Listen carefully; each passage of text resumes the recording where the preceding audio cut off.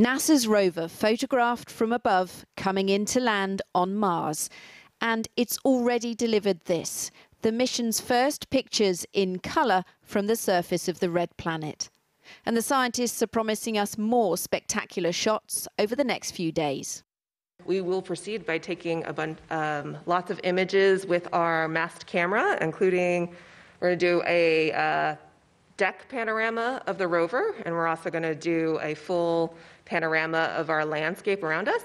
The rover's sitting on the bottom of what was a vast Martian lake. Last night, waiting for a signal back and the robot's first black and white images of the planet's surface kept mission control on tenterhooks.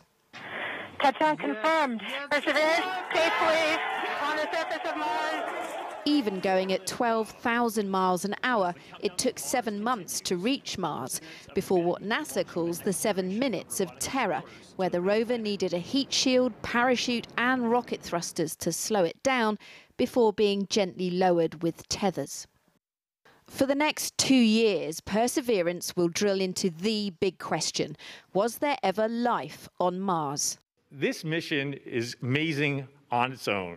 Science, technology, and caching samples to bring back to Earth. But it's also part of our bigger exploration plans, right?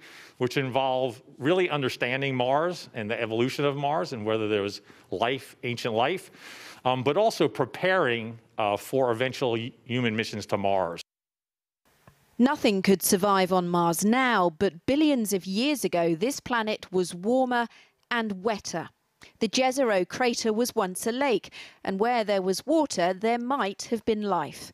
Perseverance will go round the edge of the crater, beachcombing for fossilised signs of microscopic organisms which could be preserved in the rock. Scientists say the implications would be cosmic. It would be proof that Mars did support life. The robot's cameras can examine the rocks in microscopic detail, but they'll still need to be analysed on Earth. The rover will put its most interesting findings in tubes and leave them on the crater floor.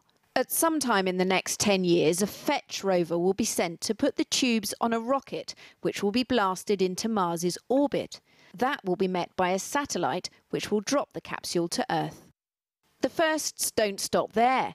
Perseverance brought with it a mini helicopter, which will explore parts of the planet the rover can't reach.